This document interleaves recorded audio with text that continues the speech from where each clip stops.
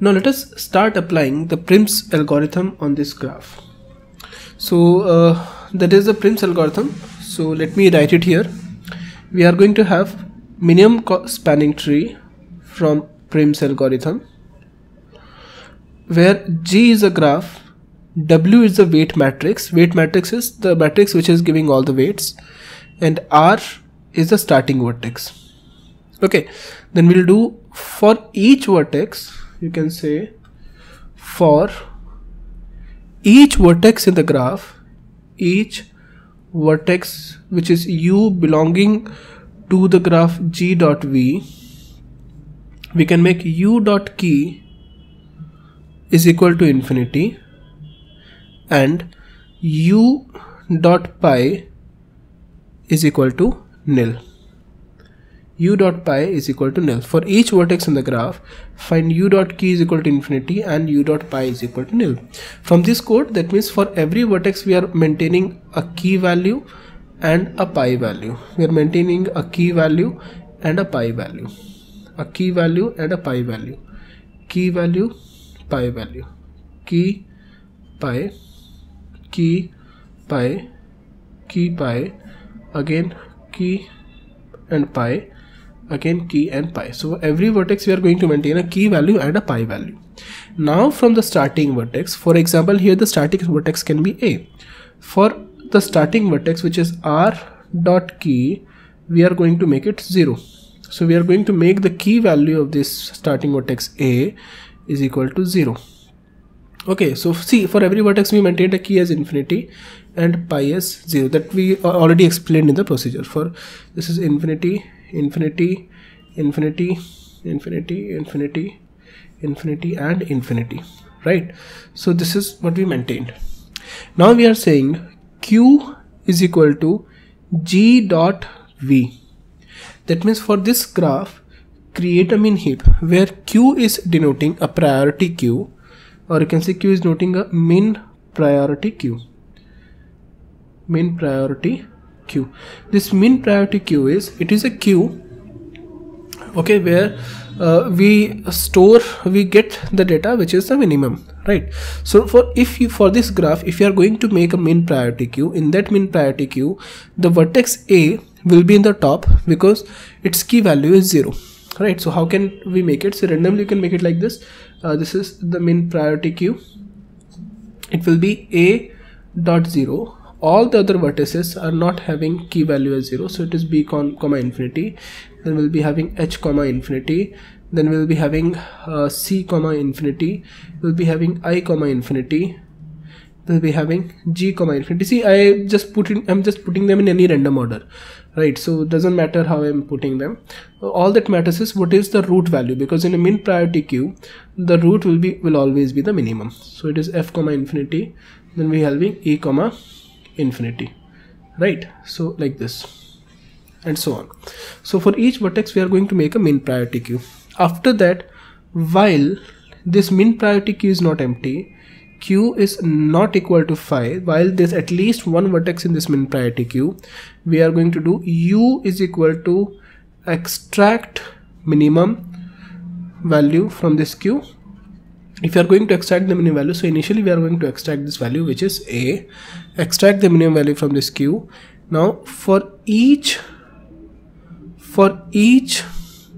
vertex which belongs to the graph G, and that vertex should be adjacent to this vertex U, that means whatever the vertex which we just found out, that vertex is A, all the adjacent vertices of A which are B and H, for each vertex, if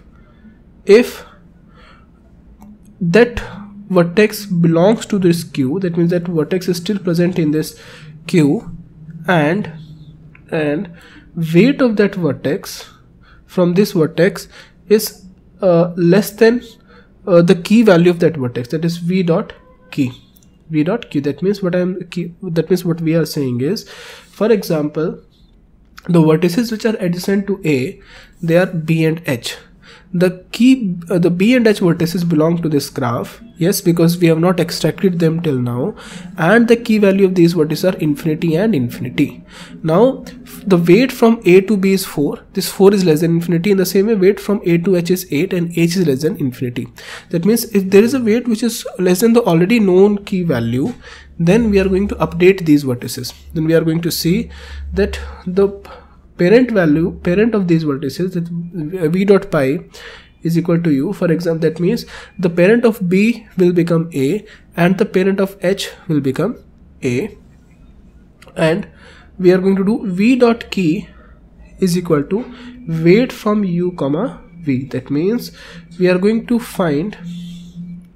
do this, that the parent of, we updated the parent of these keys, as well as we also updated the pi values of these. That means the pi value of, see, pi is a parent, so key values of these vertices. Key value of vertex H will become now 8 and the key value of vertex B will become 4. Again, if this vertex key value of vertex H is 8 and vertex B is 4, therefore there will be changes in the min heap. Now this min heap will look something like this. We'll be having vertex B with the key value 4, and then we'll be having vertex H with the key value 8. You can say, see, if we are going to extract this, then see, all that matters is I'm not creating this min heap properly, because here the H is in the right hand side, so maybe this H will come like this, H comma 8, and here something will come, maybe E or something, so something will come like this, right? So all that matters is the minimum root node will be containing the minimum value, which is B comma 4. Okay, and this B comma 4 value is actually present in this tree. That means now next time, after executing this code, next time when we'll go to the while loop, it will say this, it is not empty, and now we are going to extract the minimum value. So next time we are going to extract B. So that means we have connected this A to B, right? After that, from this complete procedure, we can find out what is the cost of minimum, what is the minimum cost spanning tree. Okay, and you can clearly see it is very simple. There is no difficulty in this. All what we are doing is we are just following the simple procedure. That means from A to B we are finding what is the minimum. Then from all the vertices which are going out of A and B, find the vertex which is having the minimum weight. So from A to H there is a minimum weight, and B to C there is a minimum weight. So we are choosing, assume B to C. So this is what is having the minimum weight. Then from all the vertices which are going out from A, B and C, from these three vertices, find the vertex with the minimum weight. So this is this edge is having the minimum weight. See, find the edge with the minimum weight. That what I should say. From all these four vertices, find the edge which is having the minimum weight. So this is the edge which is having the minimum weight. Then again find the edge which is having the minimum weight. So this is the edge which is having the minimum weight. Find the edge which is having the minimum weight. So this is the edge which is having the minimum weight. Again find the edge which is having the minimum weight. Now here this is the edge with the minimum weight, but the problem is it will create a cycle, so we'll not include this one. Next find the edge which is having the minimum weight. Now this and this both are having the minimum weight, but we cannot include this because it will create a cycle, so we are going to include this edge. Again find the edge with the minimum weight, so this is this one. So we connected all the vertices with the minimum number of edges, that will be n-1. If there are n vertices, we are going to connect with the n-1 edges exactly. Okay, so this is how the Prim's algorithm is working. Now you can find what is the time complexity of Prim's algorithm. If there are n vertices, then this loop will run n times, or better is we should say in terms of number of edges and number of vertices. If assume there are v vertices and e edges, so this loop will run order of v times. Now this will run order of 1. Now this main priority, creating this priority queue for every vertex is order of v times. This loop will run order of v times, and every time you are going to extract the minimum value, it will run order of log v, and for each vertex which is adjacent to you, in worst case you can have some vertices which are adjacent to the same vertex, right? So that vertex will take some time. Okay, just identify for this loop what is the amount of time we can take for each vertex v which is adjacent to this vertex u.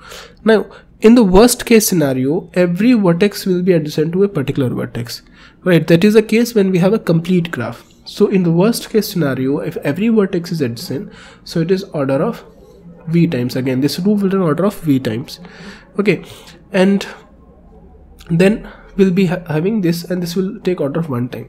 So in all, if I add all these, what is the amount of time, what will the time taken by this complete algorithm? So we can have, see, for every vertex which is adjacent, yes, okay, so this can run order of v plus order of 1 plus order of v plus this will run order of v. So because of this order of v, every time we are going to extract minimum, so it is order of v log v plus, if you are going to run this loop inside this one, then so because of that it will become order of v square log v.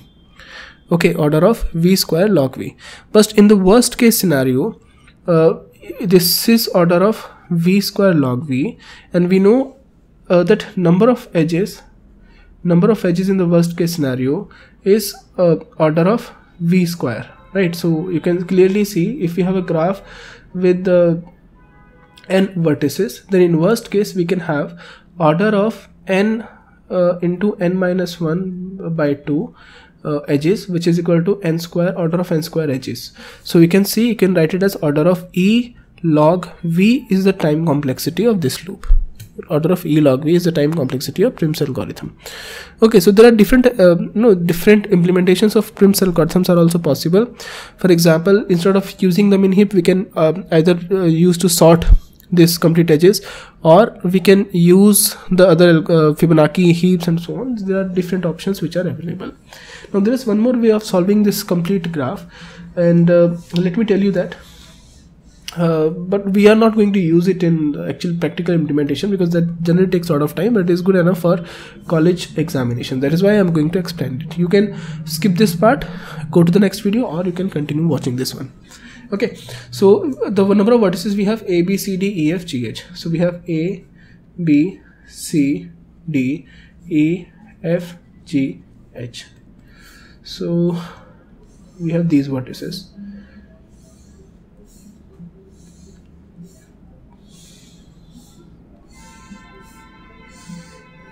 Okay,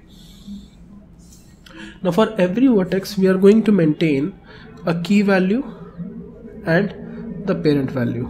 Key, parent, key, parent, key, parent, key, parent, key, parent.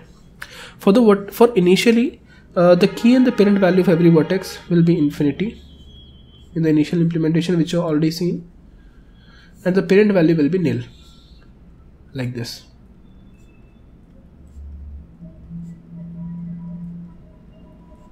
Now remember what we have done in the algorithm. We have chosen a vertex which is having the minimum, the starting vertex. So for the starting vertex we create a key value as 0. Okay, so that means we are starting from this vertex. Now after that, for all the vertices which are adjacent to the vertex A, update the key value and the pi value, that is distance and the parent value. So A, B and H both are adjacent to vertex A, so the key value of vertex A will become 4 and the parent will become A, and for H the key value will become 8 and the parent will become A. For all the other vertices these values will remain same.